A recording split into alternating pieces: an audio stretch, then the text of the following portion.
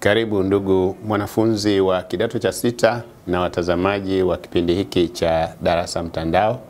Kwa majina naitwa Mwalimu Kayaga Ntengo, mwalimu kutoka shule ya sekondari Ahames iliyoko Bagamoyo.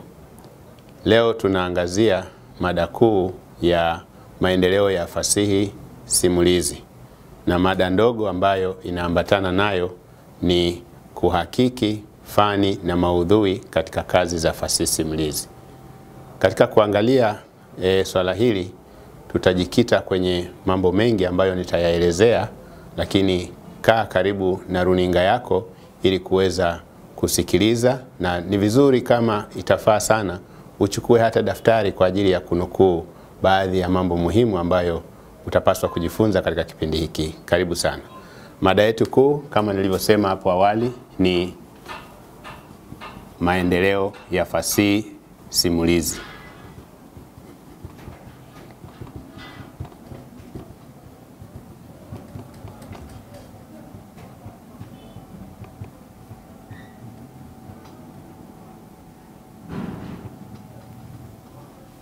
Na mada ndogo kama nilivyosema awali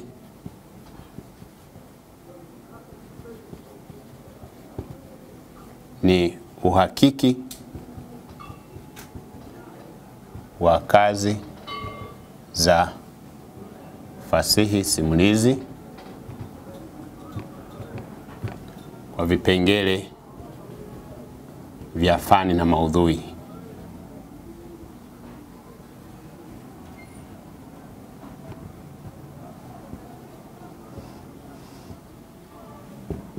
Lakini tufahamu kwamba kazi yetu sio kufafanua kwa kila kitu kilichopo au kila kipengele kilichopo katika mada hii, kwa kuwa tunaamini kwamba ulikwisha jifunza na mwalimu wako au katika mapitio ya madarasa mengine.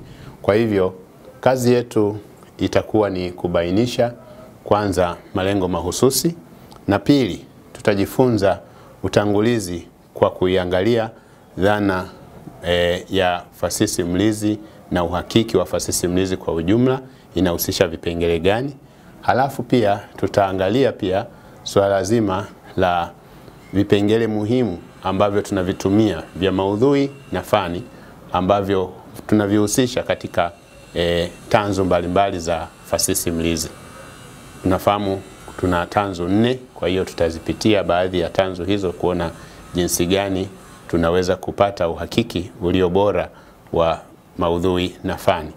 Lakini zaidi pia inabidi twende kwenye swala la msingi ambalo ni kujifunza kujibu maswali ya fasihi kwa ujumla yanayohusiana na kipengele hiki. Ni muhimu sana kwa wewe mwanafunzi ambaye unajifunza kwa ajili ya kupata suluhisho kwa changamoto mbalimbali zinazohusiana na maswali au mada hizi ambazo kimsingi ni mada sumbufu katika maandalizi yako ya mtihani au mitihani mbalimbali ikiwemo hata mtihani wa taifa. Kwa utangulizi tupitie kwanza malengo mahususi. Kwa nini tunaiangalia mada hii kwa jicho pevu? Ni kwamba ni vizuri kupata ujuzi na maarifa juu ya mambo yafuatayo. Kwanza tuweze kutathmini kazi za fasihi simulizi. Ni vizuri sana kuwa mtathmini. Unapofanya uhakiki, kimsingi unachunguza ubora na hata kama kuna udhaifu wowote katika kazi ya fasihi simulizi husika, ili kwamba watu waweze kuifahamu fasihi simulizi na kuitumia kadiri ya maisha yao ya kawaida. Lakini pili, tutajifunza ujuzi wa kuweza kubaini au kubainisha vipengele vya fani na maudhui kwa jinsi vinavyoweza, kwa jinsi ya kuvitumia katika uhakiki wa kazi za fasihi simulizi. Kwa hiyo hivi vipengele tuvijue ni vingapi au vikoje. Ni vizuri sana kufahamu hilo ili tuweze kufikia hatua ya kuvitumia vizuri wakati wa kujibu maswali yetu. Na mwisho ni lengo mahususi jingine la kwamba kujifunza mbinu za kujibu maswali. Kujifunza mbinu za kujibu maswali husika. Hili litatusaidia sana kwa sababu kama sasa hivi tunavyojua, mwanafunzi anayejiandaa raha yake ni kufaulu. Na kufaulu mojawapo ya mambo muhimu ni kujifunza mbinu ambazo anazitumia wakati anajibu maswali. Kwa hiyo katika kipindi hiki cha darasa mtandao tunategemea kwamba utajifunza mengi, ikiwemo utatuzi wa maswali ambayo utayatumia katika mwendelezo wako wa kujiandaa, hata kama umepewa matini nyingine au kazi nyingine au maswali mengine ya fasihi simulizi. Kwa kuanza na utangulizi, tujikite kwenye dhana muhimu ambazo tunatakiwa kuzifahamu. Ni wazi kwamba tunapozungumzia fasihi simulizi, tukumbuke tunaiangalia fasihi simulizi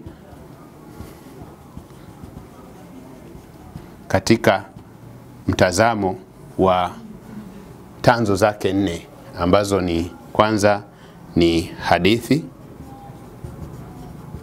halafu tunazungumzia utanzu wa ushairi na pia utanzu wa semi, na pia tunazungumzia utanzu mwingine ambao ni sanaa za maonesho, wengine huita maigizo au michezo ya kuigiza.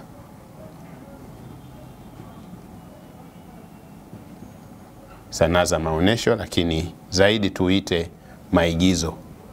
Hili ndio neno zuri zaidi katika masuala yanayohusiana na tanzu hizi za fasihi simulizi. Lakini pia kuna vipera ambavyo ndivyo tunavyotumia hasa katika kazi yetu, na sitavitaja vyote kwa ajili ya kuokoa muda. Kama upande wa hadithi kuna ngano, kisa, visasiri, na upande wa ushairi kuna nyimbo, kuna mashairi, na pia kuna hata ngonjera. Bahati nzuri ngonjera huwa inaingia kote kwenye upande wa ushairi na pia sanaa za maonesho. Kwa hiyo kuna pia utenzi na kadhalika. Upande wa semi kuna methali, kuna nahau, lakini pia kuna vitendawili na hata semi mbalimbali, yani misemo. Kwa hiyo upande wa sanaa za maonesho au tuseme maigizo, hapa kuna majigambo, hapo kuna pia swala la ngonjera kama nilivyoisema mwanzo, na katika kipindi hiki tutaiona ngonjera mojawapo ambayo itatusaidia au tutaitumia kwa ajili ya kuchambua au kuhakiki kazi hiyo ya fasihi simulizi. Lakini pia kuna masuala ya ngoma, wengine huita ngomezi na kadhalika. Lakini vyote hivi ni vipera ambavyo tunaviona mara kwa mara katika kazi zetu za kuchambua au kuhakiki kazi za fasihi simulizi. Cha muhimu ni kwamba ikiwa umepewa swali kupitia kipera kimojawapo kati ya hivi, ni lazima ufahamu kwanza kipera hicho kiko katika utanzu gani, ndipo uweze kuchambua vizuri maudhui na fani ya kipera hicho. Lakini kwa sababu kama nilivyosema ya kuokoa muda, tutapitia baadhi ya vipengele vya maudhui na fani, halafu tutataja hivyo vipera vinavyoweza kuonekana vimeonekana vipi kwa kutathminiwa fani yake na maudhui.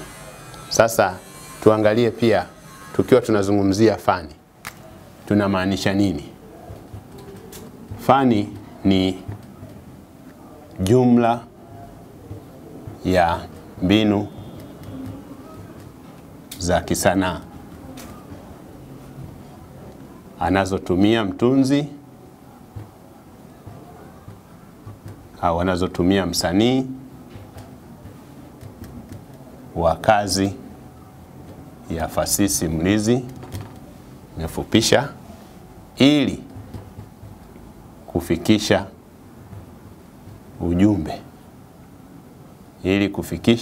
ujumbe mahususi kwa hadhira yake. Hili ni swala muhimu sana, kwamba wakati wowote tutakapokuwa tukitaja fani, tuangalie kwamba tunaizungukia fani katika ujumla wake kwa kuangalia swala hilo. Na upande wa maudhui tunaangalia kwamba hapa tunazungumzia mawazo au hisi ambazo mwandishi anazo na anataka kuziwasilisha kwa hadhira yake. Kimsingi maudhui ni mawazo makuu au mawazo anuai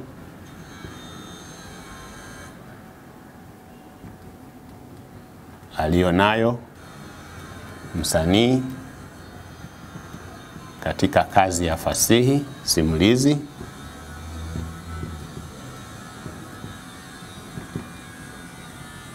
kwa hadhira yake. Ndani yake kuna vipengele vingi sana, kwa upande wa fani kama tunavyofahamu, na pia kwa upande wa maudhui.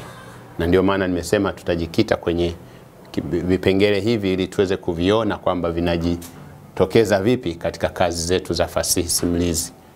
Kwa hiyo kwa kuanza na maudhui, ningependa kuanza na maudhui ili tujue vipengele vya maudhui ni kwa vipi vinajibainisha katika kazi ya fasihi simulizi. Vipengele vyake ni kama ifuatavyo.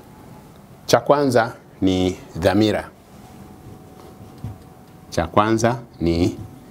dhamira.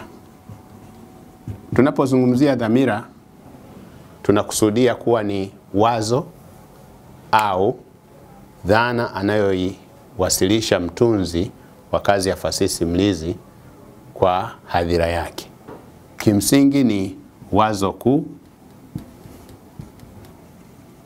au wazo fulani,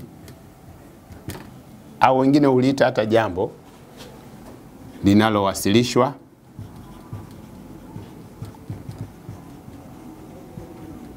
kwa hadhira ya fasihi simulizi. Wazo hili anakuwa nalo mtunzi mwenyewe. Hatuwezi kusema kwamba hadhira haina wazo, lakini tunaloliangalia hapa ni wazo la mtunzi mwenyewe wa kazi ya fasihi simulizi. Na katika kipengele hiki tunategemea siku zote tutakuwa tunaangalia mawazo mbalimbali ambayo msanii au mtunzi anaweza kuwa ametuletea. Mathalan, hapa tunakusudia kuibua wazo katika kazi fulani ya fasihi, hata kama ni semi. Katika usemi huu wa methali ya haraka haraka haina baraka, kuna ujumbe unaopatikana hapa, wazo linalopatikana hapa, ambalo kimsingi ni kwamba mwandishi anazungumzia haraka haiwezi kuwa na tija. Yani kuna umuhimu wa kufanya mambo pole pole. Wazo jingine linaweza kuwa ni katika hata hadithi. Mathalan, hadithi inahusisha masimulizi ambayo mwisho wa siku unaona kwamba kuna jambo ambalo limeibuliwa pale, au wazo limeibuliwa ambalo ni madhara ya rushwa. Madhara ya rushwa. Madhara ya rushwa yanaweza kumpata mtu yeyote, hata mtoa rushwa mwenyewe. Kwa hiyo katika hadithi unaweza kupata wazo la aina hiyo. Lakini kwa kuwa tunazo matini chache zitatusaidia kutubainishia vipengele hivi, sina haja ya kuvielezea kwa undani sana kwa sasa, kwa sababu vitajitokeza katika matini zetu. Cha pili ni swala zima la migogoro. Tunapozungumzia migogoro katika kazi ya fasihi simulizi ni mivutano. Mivutano ya baina ya pande mbili. Baina ya pande mbili au hata zaidi, na kila upande unatoa suluhisho au unaweza kupata suluhisho baada ya kudadisi mivutano hiyo. Kwa hiyo kuna mivutano baina ya wahusika, lakini wanakuwa katika jambo hilo hilo moja. Kunakuwa na pande mbili zinazosigana au zinazovutana. Kwa hiyo hii ni migogoro ambayo utaiona kwa wahusika wengi katika kazi za fasihi simulizi, kama ilivyo katika kazi za fasihi andishi, kama utaweza kupitia huko. Lakini pia kuna kipengele kingine ambacho tunakipitia cha maudhui ambacho ni ujumbe. Ujumbe katika kazi za fasihi simulizi ni muhimu sana, kwa sababu ndilo funzo ambalo hadhira inalipata baada ya kusoma au kusikiliza kazi nzima ya fasihi simulizi. Ni mafunzo au taarifa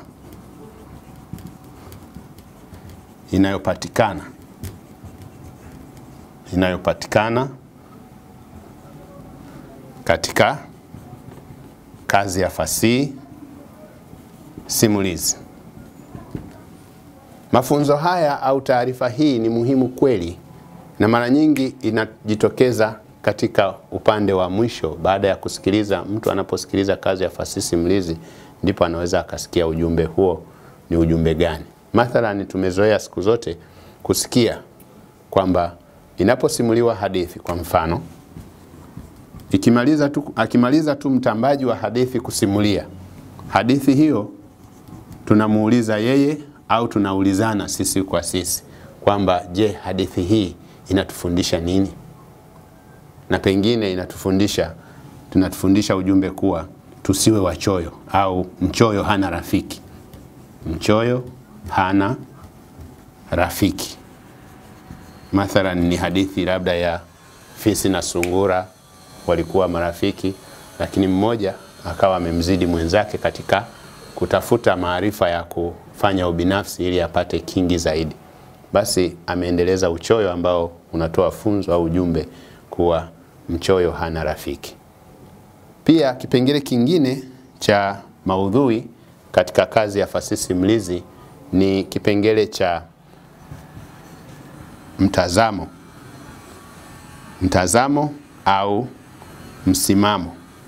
Vipengele hivi tunaviweka pamoja au kwa karibu kwa sababu vinakaribiana sana. Ingawa kimsingi mtazamo ni jinsi mwandishi anavyotoa mwelekeo wa kazi ya fasihi aliyoitunga kuhusu jambo fulani. Kwa hiyo hapa tunazingatia zaidi swala zima la mwelekeo. Mwelekeo au uelewa wenye mwelekeo fulani. Kwamba kama nifafanue kwamba ikiwa mtunzi anauelewa au mwelekeo wa imani potofu na akatunga hadithi ambayo inazungumzia imani potofu, basi hadhira itaweza kuliona hilo na kulifanyia kazi kuwa ni jambo ambalo linapaswa kubainishwa katika uhakiki wa kazi ya fasihi simulizi. Lakini msimamo kimsingi ni suala la kushika au kushikilia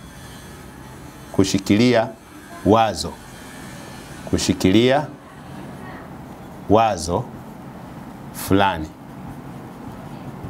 Msimamo ni jambo muhimu sana ambalo mwandishi anakuwa analo katika kazi ya fasihi kuhusiana na swala analozungumzia. Mathalani, sasa hivi tunafahamu kuwa katika jamii zetu za Kiafrika kuna masuala ambayo yanazungumzwa kuhusu maendeleo ya wanawake, na mojawapo ni kwamba wanawake wamenyimwa haki, na mtazamo mwingine unaeleza kuwa wanawake hawajanyimwa haki, hususan kwenye elimu. mwandishi anaweza akatoa msimamo kwa kauli moja tu kwamba kumwelimisha mwanamke ni kuelimisha jamii.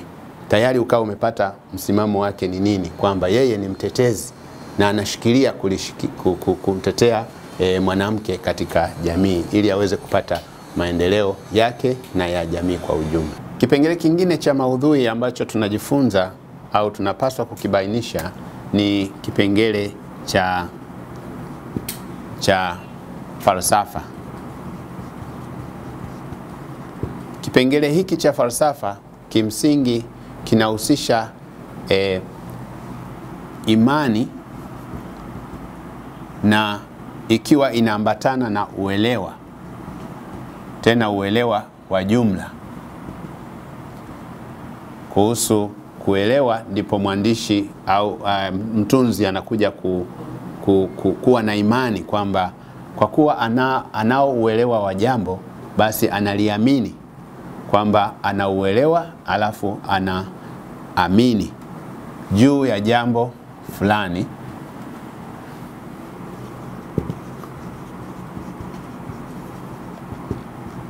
katika kazi ya fasihi. Hili ni jambo muhimu nalo, kwamba je, mwandishi ana imani gani? Kama ana msisitizo, kwa mfano tuchukue mwandishi wa hadithi ya Adili na Nduguze. Bila shaka wengi mmeisikia hadithi hii. Mhusika mkuu pale Adili akiwa anaonesha jinsi gani yeye ni mwadilifu, basi tunaweza kupata falsafa ya mwandishi hapo kuwa siku zote wema hushinda ubaya. Kwa kuwa Adili alipambana na mabaya mengi ambayo walikuwa wanamtendea hata ndugu zake na watu wengine, lakini yeye alisimama kwenye imani kama ambavyo msimulizi au mtunzi wa hadithi hiyo alimuelekeza kuwa anasimama kwenye uadilifu. Kwa hiyo swala zima la wema kushinda ubaya ndio hasa imani ambayo anakuwa nayo mtunzi wa kazi ya fasihi simulizi. Kwa kuwa hiki ni kipengele cha mwisho cha maudhui, kwa sasa ni vizuri tuzungumzie vipengele vya fani. Fani kama nilivyoeleza awali ni ufundi ambao anautumia mtunzi wa kazi za fasihi simulizi katika kufanikisha ufikishwaji wa ujumbe kwa hadhira. Kuna vipengele vingi ambavyo tunavipitia kuhusu kazi hii ya kuhakiki fani ya semi, hadithi, maigizo, hata ushairi. Kwa kuanza, tuanze na kipengele cha muundo. Kipengele hiki cha muundo kina aina mbili za kuhakikia kazi za fasihi simulizi. Kwanza, kwa tanzu ambazo ni maigizo na hadithi, tunaichukulia dhana ya muundo kuwa ni mtiririko wa matukio au mpangilio wa matukio. Dhana kuu imejikita kwenye mpangilio wa matukio. Tunachokiangalia zaidi ni hicho, au mpangilio wa visa na matukio katika kazi ya fasihi. Na hili linatuwezesha kujua tukio gani linaanza, kisha lipi, kisha lipi.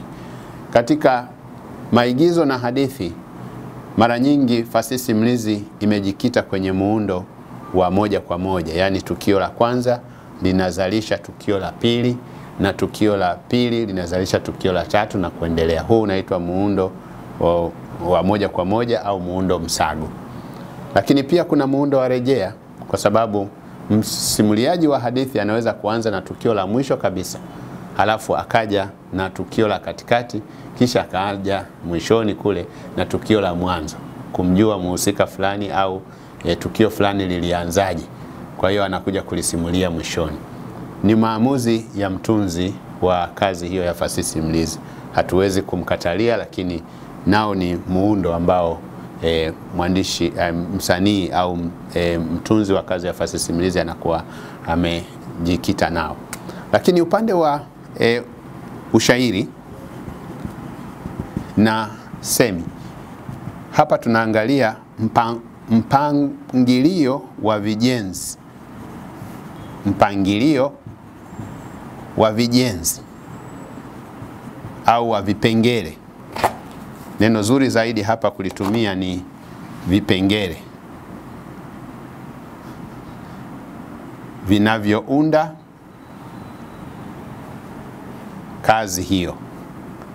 Mathalani, tuangalie mpangilio huo unaweza kuwa ni wa vipengele vipi. Kwanza tunaweza tukaangalia mfano vina katika ushairi, mizani katika ushairi, kituo yani mstari wa mwisho katika ushairi.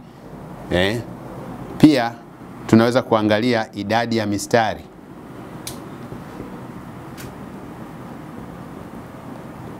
Ni mingapi? Pia katika semi tunaweza kuangalia vipande. Vipande vinavyounda mstari mmoja. Vinavyounda mstari mmoja. Mathalani, tuzoe kusema methali nyingi. Methali nyingi zimejengwa katika muundo wa vipande viwili viwili. Mchumia juani, unaweza tukaweka mkato, hulia kivulini, kama hivi.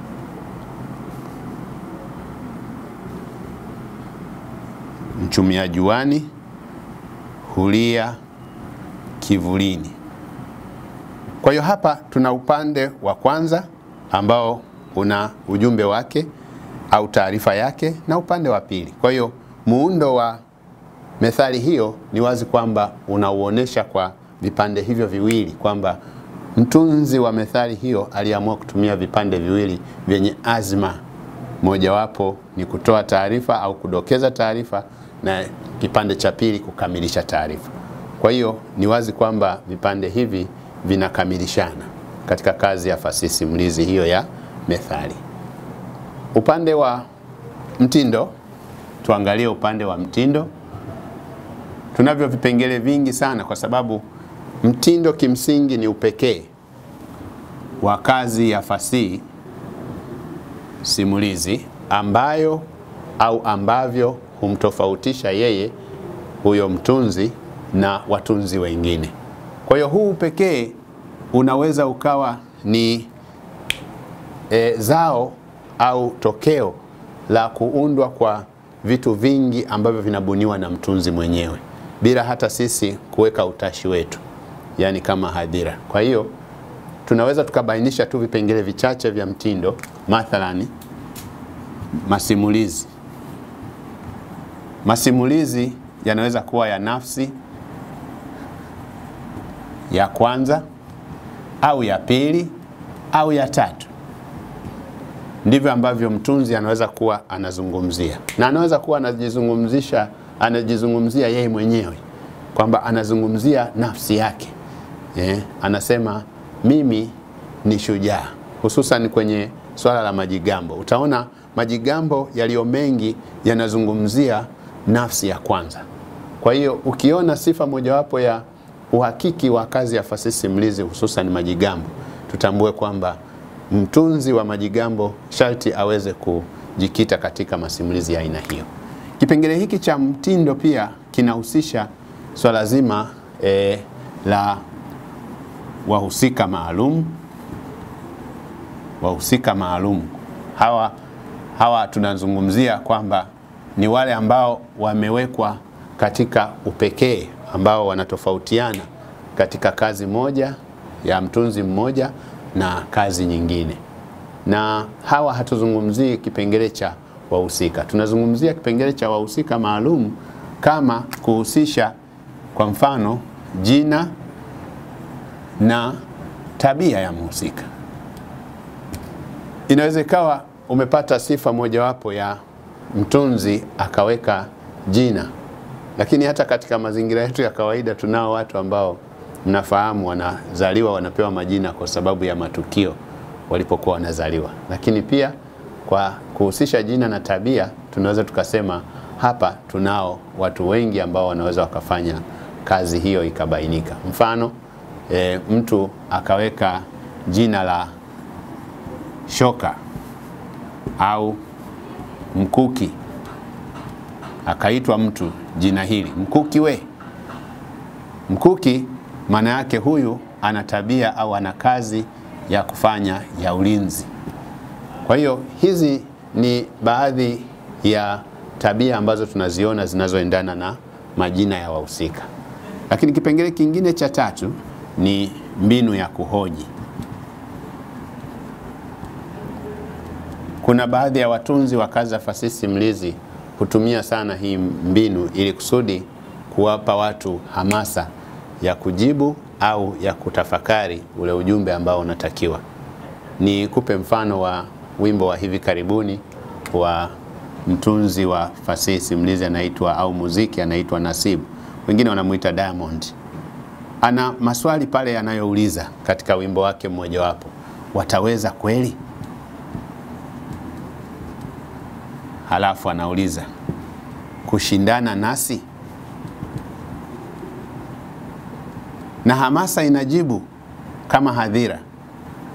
Kwa hiyo haya maswali ukiweza kuyaona vizuri ni yale ambayo yanapeleka ujumbe moja kwa moja, na hamasa ya watu kuitikia pale inaonekana wazi kwamba ndiyo mbinu aliyoamua kuitumia mtunzi wa kazi hiyo ya fasihi simulizi ili kusudi ujumbe ule anaotaka kufikisha wa ujasiri na umahiri uweze kuwafikia hadhira.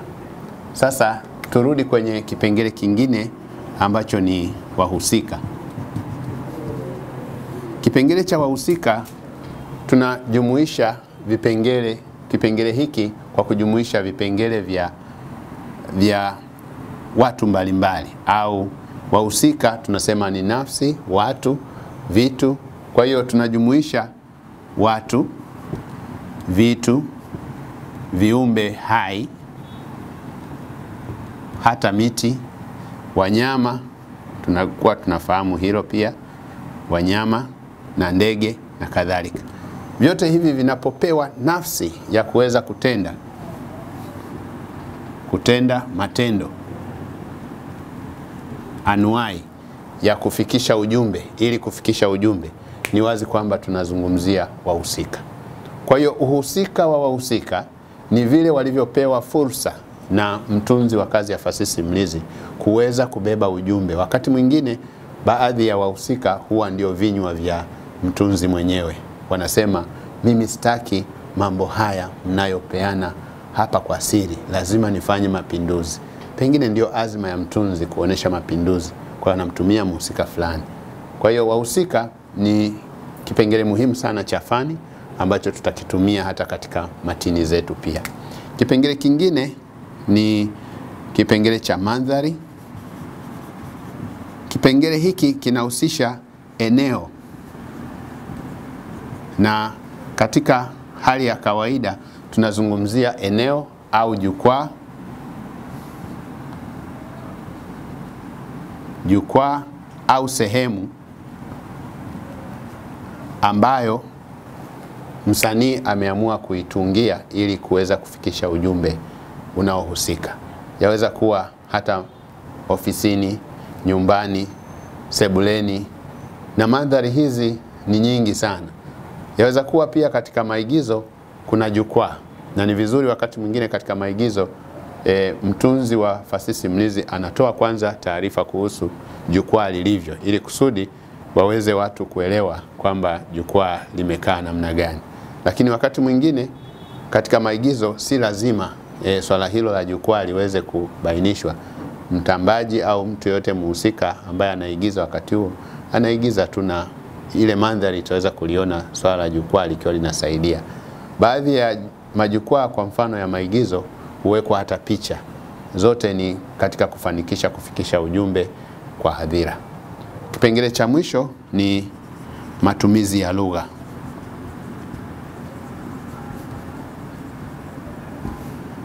Katika kipengele hiki tujikite katika swala zima la kuona jinsi ambavyo kuna uteuzi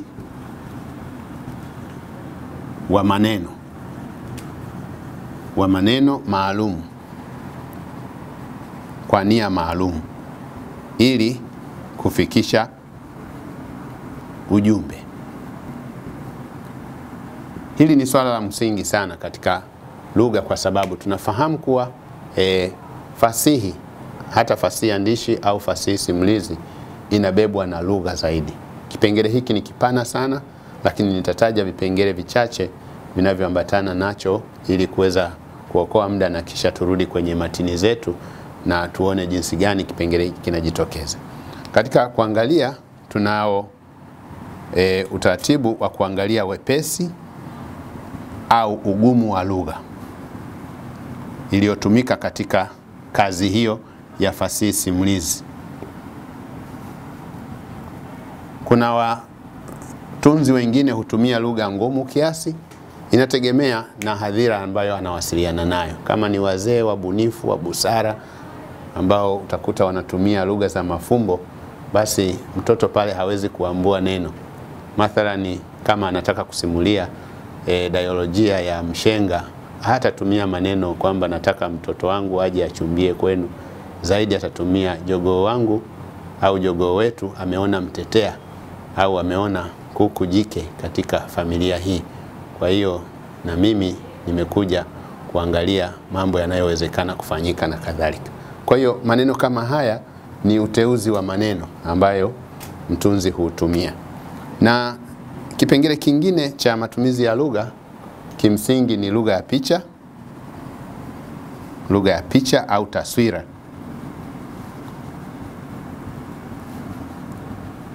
Na wengine huita jazanda.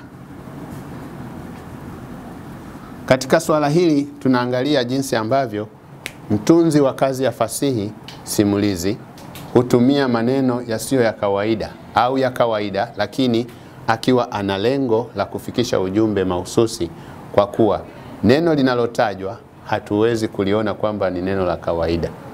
Katika nahau kwa mfano, unaweza kusikia nahau inasema baba amevaa miwani ya mbao. Ikiwa mtu atafikiria dhana hiyo, maana halisi hapo ni kwamba baba amelewa. Na hatutumii neno baba amelewa kwa sababu tunatumia lugha ya mficho ambayo ni kuonesha kwamba kuna haja ya taswira hapo. Na vipengele vingine vya matumizi ya lugha ambavyo tunaweza kuvibainisha hapa ni kama ifuatavyo. Nitavitaja tu: tamathali za semi,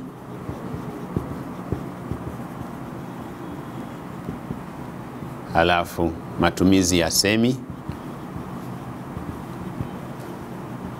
Lakini hii ni endapo utanzu wa semi hauhusiki, kwa kuwa tunategemea hadithi na tamthilia au tuseme maigizo pamoja na ushairi. Unaweza ukatumia semi mbalimbali kama vile methali, nahau, vitendawili, misemo. Kwa hiyo kipengele hiki kikiingizwa katika hadithi, tunaweza kuona kwamba kinafanya kazi ya kutumika kuhakiki kazi ya fasihi simulizi kwa upande wa matumizi ya lugha. Lakini pia upande mwingine ni swala zima la matumizi ya maneno maalum. Maneno maalum yanaweza kuteuliwa yakiwa na maana maalum. Kwa mfano, nitoe maneno ambayo, mfano wa maneno yaliyo kinyume. Maneno yenye utusi wa lugha.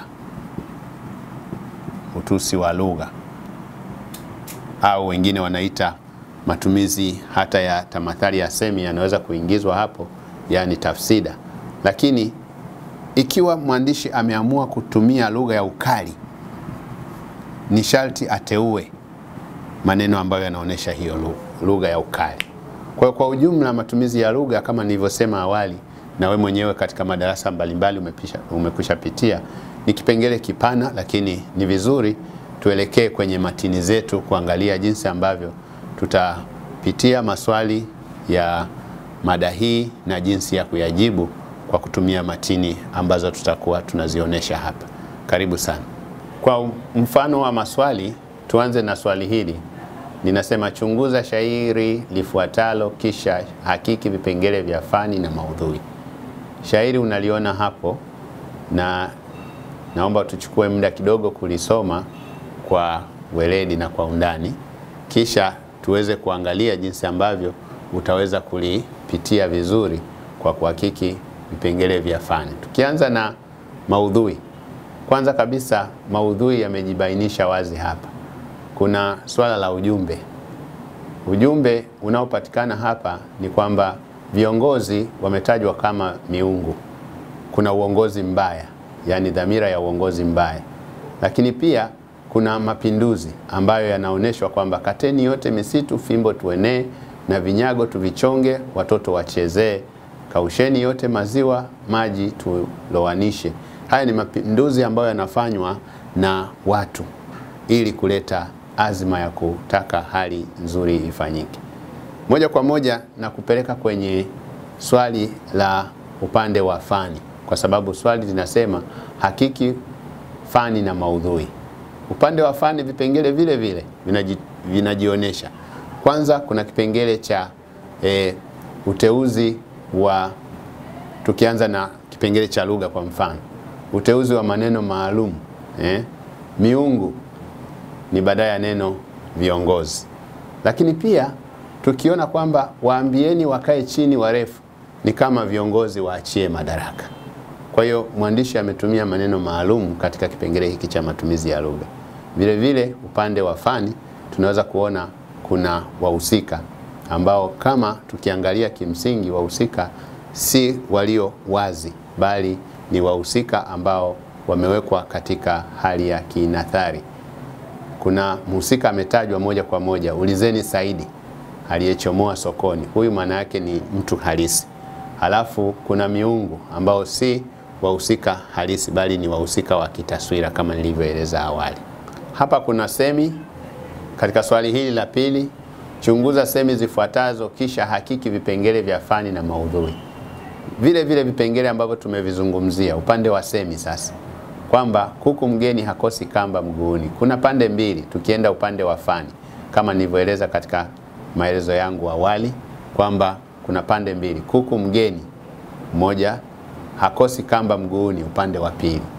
Meno ya mbwa hayaumani. Kwa hiyo moja kwa moja unagundua kwamba kuna muundo ambao unahusisha pande mbili za maelezo ya methali hizo. Ukiangalia upande wa kipengele cha tatu, fanya juu chini. Hii ni nahau. Fanya juu chini maana yake fanya inavyowezekana au jitahidi kufanya inavyowezekana. Fanya juu chini, jitahidi. Nawa mikono. Usije ukahusisha na swala hili la corona sasa hivi. Nawa mikono maana yake kujitoa. Hii ni kujitoa katika jambo lolote, kwamba unaachana nalo ili waendelee wengine au kuliacha hivyo hivyo lilivyo. Anajihami bila silaha. Hiki ni kitendawili, na anayejihami bila silaha ni kinyonga kwa kubadilisha rangi yake mara kwa mara. Sasa semi hizi zote zimetungwa kwa kutumia fani maalum. Hakiki hivyo vipengele kwa sababu ninakuachia kama darasa mtandao la kuweza kukutafakarisha wewe mwenyewe uweze kujibu vizuri, na ikiwa kuna changamoto zozote namba za simu ziko hapo kwenye runinga yako, uweze kuuliza maswali na utajibiwa bila shaka. Kwa kuwa tumeelekezana vizuri kipengele cha fani na kipengele cha maudhui, ni wazi kwamba kazi hii kwako haitakuwa ngumu. Kwa hiyo pitia semi hizi alafu utolee majibu kama nilivyokuambia, ufanye nukuu katika daftari lako. Mwisho, kwa kuwa sasa umebobea katika uhakiki wa fani na maudhui, napenda sana kukuachia swali hili linalosema chunguza ngonjera ifuatayo kisha fafanua vipengele vya fani na maudhui. Katika kazi yako ulifanyie kazi uweze kuona vipengele vya fani walau vitano vinajitokeza vipi, hata vipengele vya maudhui walau vitatu vinne vinajitokeza vipi. Ni swali ambalo utalikuta hususan katika kipengele cha fasihi kwa ujumla. Na kutakia kila la heri, na ikiwa kuna changamoto zozote tuweze kufanya mawasiliano utasaidiwa kujibiwa maswali yako. Karibu sana katika kipindi hiki cha darasa mtandao. Asante sana.